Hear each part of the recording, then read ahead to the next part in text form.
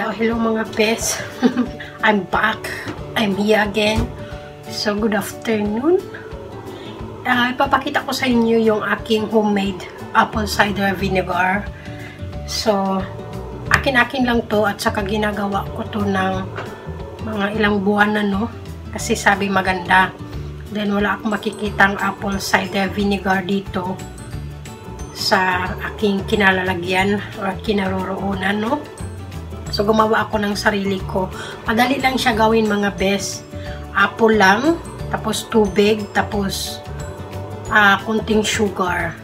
So ito, ginawa ko siya or binabad ko siya ng 17 of January 2019. Yan. So ngayon ay April 16. So matagal siyang nakaburo. So vinegar na talaga ang lasa niya. Ang asim na, no? Ayan, ang asim na niya. So i-filtered lang natin siya mga pabebe.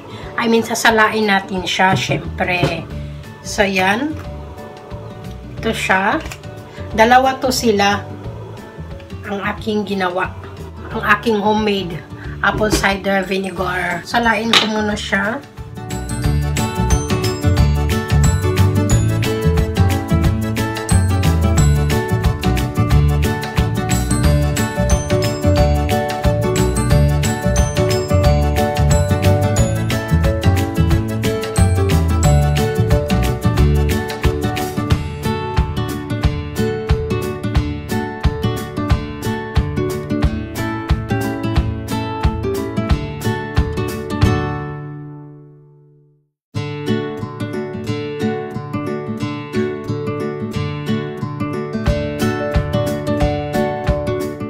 Pwede na to siyang anuhin mga best.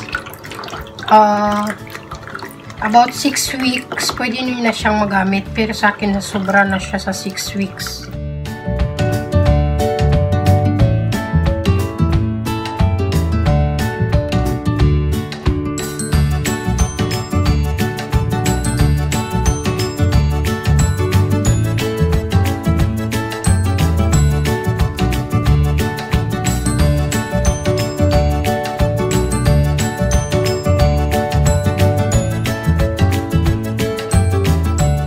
Transfer natin siya sa ibang lagayan ng cloth para pagsalang-sala siya. Linis yung cloth dapat.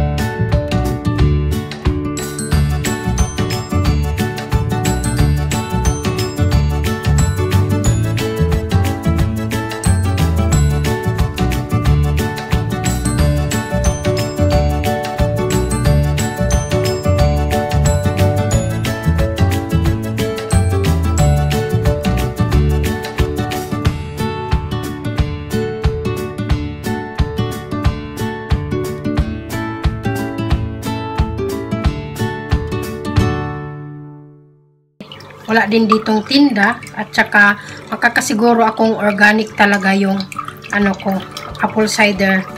Walang chemical talaga siya. Pure na pure. Ang ating apple cider vinegar.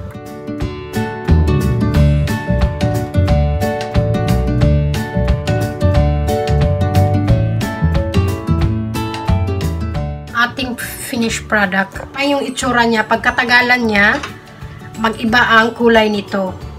Filtered na siya, ha? It means, sinala ko na siya. Pwede na siya gamitin anytime kasi matagal na siyang nakababad. Sobrang asim niya, no? Matagal ko siyang magagamit. Kahit ano pang gamit niyo siya, pang luto, organic siya kasi kayo ang gagawa eh. Walang ibang chemical. Ang nilalagay lang dito ay konting sugar. A teaspoon. 1 apple is 1 teaspoon of sugar. Pwede nyo ilagay siya sa jar kung saan. So ito, convenient to sa akin na ito ang ginagamitan kong paggawa ng apple cider. Kasi ilagay ko lang sa isang tabi, okay na. Tapos, nilagyan ko siya ng kunting butas. Yan. Kung nakikita nyo yung butas dyan, yan. Nilagyan ko siya para sisingaw. Kasi pag sarado mo yan siya, tapos walang singawan, pag binuksan nyo siya, mag-i-explode. Yari na yan kasi sa akin, no, nung una ko talagang try. So, ganito na lang yung ginawa ko. At wag naman masyadong malaki. Yung may masingaw lang siya kasi pag malaki naman, papasukan nyo siya ng mga insekto habang binuburo nyo o binababad nyo yung pinapamatured nyo yung vinegar, apple cider vinegar. Apple, i-slice nyo siya ng pahaba para magkasya dito, ilagay nyo. So, yan. So, yung tubig, ang ginawa ko nito ay, ano lang siya. Ito na ano is 2 liter na ano siya na bote. Pero ang ginawa ko ay 1.5 liter lang siya sa 5 apple. Na malalaking apple ang ginamit ko ha. Pwede siyang gumamit kayo ng green apple or kahit anong apple. So, wag nyong balatan, wag nyong tanggalan ng buto, isalin nyo lahat kasi organic naman siya eh. So, yun. So, ang ginamit ko na apple yung normal, yung red apples at 5 malalaki na apple. So, kung gumamit kayo ng medium na size ng apple or medyo maliliit, depende sa inyo. I-reduce nyo na lang yung tubig para pangit din pag maraming tubig, hindi siya masyadong maasim. So, dapat tama-tama lang siya na tubig ang ilalagay nyo, wag masyadong marami. So, depende sa gusto nyo kung gaano katapang niya. Basta sa akin, 5 malalaking apple, ang nilagay kong tubig is 1.5. 2 liters to siya pero hindi ko pinuno. 1.5 lang.